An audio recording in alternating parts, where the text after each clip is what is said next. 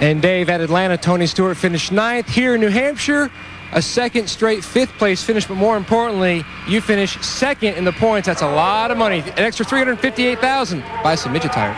I'm not buying any midget tires. That's going into the retirement fund so I can get out of this series eventually. But, you know, the guys at Home Depot did a great job all year, and all the associates backed us all year long. Everywhere we went to do autograph sessions, the store associates are the ones that are pumped up the most, and, you know, their support means more to us than anything. But, you know, Greg Zipadelli and all the guys on the team today, they did a great job. And Sterling Marlin tried to crash us 3 or 4 times in the first 20 laps and couldn't get it done. So, you know, I guess he thought that was his only shot at beating us today. But, you know, we were able to hang on there. And all I know is there's one thing that I wanted to do. All I can say is this, is that, what are you talking about retirement fund here? No. The least you can do is let me have my moment in the sun here, Yocum. So first thing I want to do is mess his hair up a lot, because you've got too pretty a hair. And second of all, I want to know when you and Ingrid are getting married, because she's expecting a diamond ring. So we know that you need to be getting engaged this week. Why are you getting so red? You can afford it because you've got money for the retirement fund. What about you and Krista? How red your face is. What about you and Krista?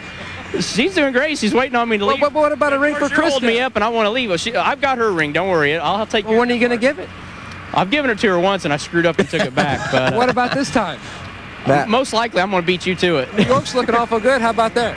I tell you what. Why don't we just go to Vegas? I'm going to Vegas tonight. Why don't you and I both go? We'll go pick up Ingrid, and we'll both get married tonight.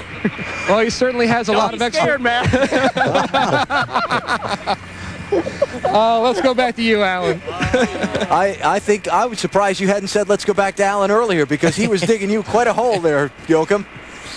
The pressure's on now for both of them, isn't it? More post-race coverage when we come back to New England.